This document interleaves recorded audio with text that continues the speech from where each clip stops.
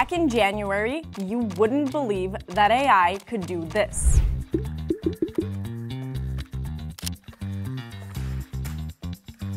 Now, 2025 showed us the future of AI, so let's look back quickly to what happened with AI in 2025 and what you can expect in 2026. So let's just quickly jump back to January of 2025 when AI was basically just a really good content generator. It was impressive, but also very unpredictable. I mean, you could really only ask it to do one thing at a time, and even then you had to really babysit it and just hope the output was usable. Now, fast forward to the end of the year, and AI has become the autonomous assistant we all hoped for. It can now build apps, automate your social media tasks, and even interact with tools without a lot of extra help. This is what's called Agentic AI, and the shift away from basic content generators to agents is the defining shift of 2025. AI that doesn't just respond to your prompt, but can take action and do things for you. And the fact that we went from basic question and answer prompts to autonomous agents in under a year, I mean, that is insane. And it is already starting to change how we work, how we search, how we build online. So how did we get here so fast? And I mean, look, this transformation didn't just happen by accident. It was driven by intense competition to create the best, the newest, and the fastest AI models out there. And there were three major players that stood out for mainstream users. Those were OpenAI, Anthropic, and Google. Now, they all followed the same playbook: release a smarter model, connect it to the internet, and teach it to act on its own. And OpenAI shows us this perfectly. They started the year by launching deep research, and by October, that had evolved into Atlas, which is a full-featured browser built around ChatGPT. And I mean, sure, there were other releases along the way, plus a detour into creating an AI TikTok competitor. I mean, more on that in a second, I will definitely touch on it, but the fact is, in 11 months, ChatGPT evolved from just answering basic questions to practically becoming the internet in a bot. And meanwhile, Anthropic was focused on the technical side of things. They developed Claude Code, which is a tool that helps you code faster through natural commands. And by the end of the year, Claude was able to fix 8 out of 10 software bugs without a human interaction. Claude's skills and projects allowed you to use AI to help you finish your tasks faster with your own information. And they also introduced Model Context Protocol, which quickly became the absolute standard for connecting AI to apps and services, basically like a USB connection between AI and the internet. And this made automations much easier for everyone to use. And finally, Google took the do-it-all approach by embedding Gemini into absolutely, well, everything. AI overviews are all over the place, from Google search to your own Gmail inbox, answering questions without needing to click. And Gemini added a whole suite of products for every user under the sun. I mean, we have Nano Banana for image generation, Notebook LM for research, VO3 for video creation, and Jules for vibe coding. The message was very clear. Whoever you are, Google wanted Gemini to be the AI you were already using. And all this without even thinking about it. And this doesn't even cover everything. The pace was absolutely relentless. If you blinked, you literally missed another release. And look, I mean, we could probably spend a whole hour breaking down all of the different model updates and feature releases that came out in October and November alone, but the race to the top is nowhere near over. And it's allowed the rest of us to start using AI tools in a way we never expected before. And I mean, nothing really captured the crazy speed and shift in how we use AI in 2025 quite like vibe coding. So much so that Collins Dictionary even named it their word of the year. The concept is very simple. Describe everything you want in a website or an app using completely natural language, everything from the basic functionality and key features to the general vibe you want. From there, AI just writes the actual code.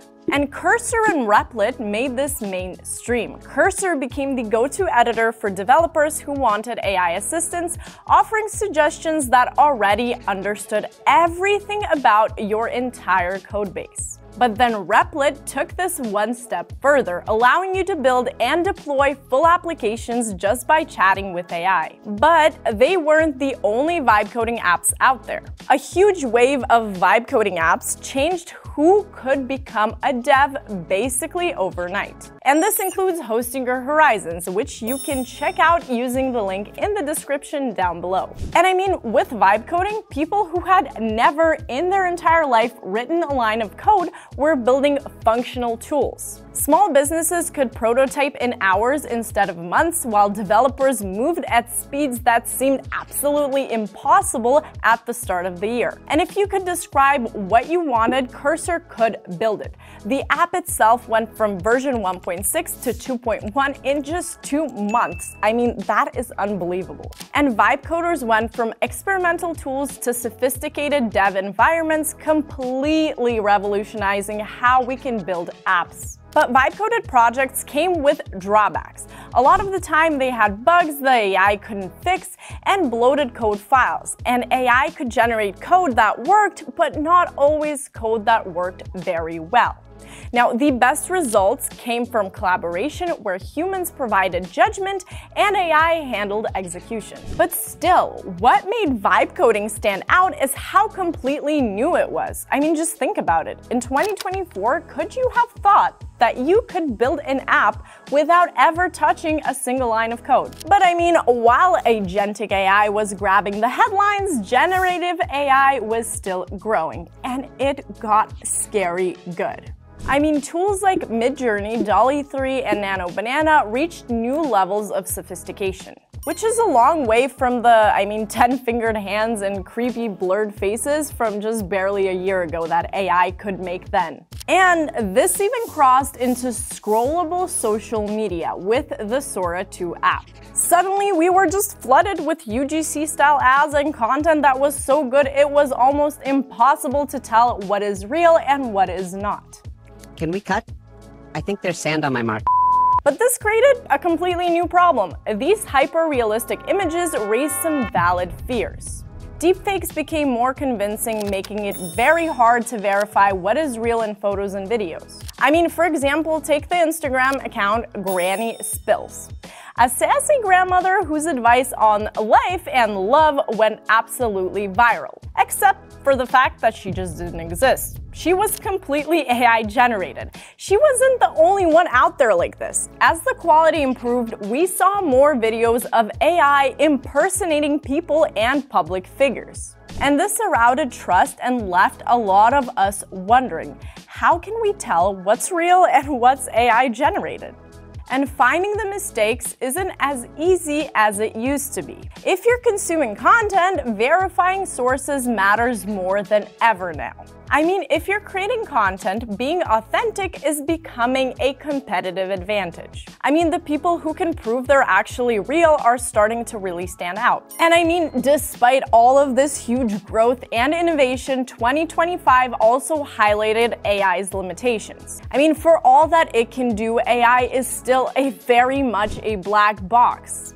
We know what goes in, we know what comes out, but what happens in between is still a bit of a mystery. And it's a mystery even to the researchers who actually built it. I mean, AI shifted from basic to complex interactions, and it has people asking what that means for the future. And it's very valid. I mean, should AI be able to book flights for you or handle your private data? From injection attacks to security risks, the concerns about safety and accountability are set to become one of the biggest conversations in 2026. And we actually go into this a little bit deeper in our video on AI browsers, which you can check out right here, and the link will also be in the description down below. I mean, the thing is, AI got really good at taking action, but it still doesn't really understand context. Just think about it. AI can book a flight for you and fill in all of your personal details, but it might not realize that booking an international flight at 5 a.m. is, a terrible idea. And it can write the most complex code, but still miss really basic logic errors that a human developer would spot right away. And that gap between capability and judgment, it's everywhere. And until we crack open that black box, it's not going anywhere. And by the end of the year, 78% of companies were using AI, which is up 55% from the year before. And it's more than just a magic trick. The question now is, how do we actually use it? And the AI tools that came out of 2025, like the agents, the vibe coding apps, the image generators, they're not going away. And they're going to keep just getting better. And the gap between people who know how to use them and people who don't know is only gonna get wider. And the, prompt engineer hype has been replaced. As we realize, this is a skill everyone, absolutely everyone needs to learn, not just a handful of specialists. And at the end of the day, AI still can't understand context the way we can, and that's just true. It can do a lot, but it just doesn't understand when something is wrong. Plus, it's still hallucinating all the time, so even as it's evolved, we are still babysitting. Now for 2026, it's time to learn when to trust AI and when to step in. There's no need to chase every tool or become an absolute expert overnight. We all need to learn how to work with these systems and be the human who makes decisions no matter what. So, what would you build with AI this year? If you need some ideas, we're kicking off the new year with 4 videos on how you can use AI to help with your New Year's resolutions. From personal finance to finally committing to your fitness goals, we're gonna show you what's possible right now. And if you want to check them out, make sure to subscribe and hit that bell so you know when the next video is coming. Now, thank you so much for watching, guys, and I will see you in the next one.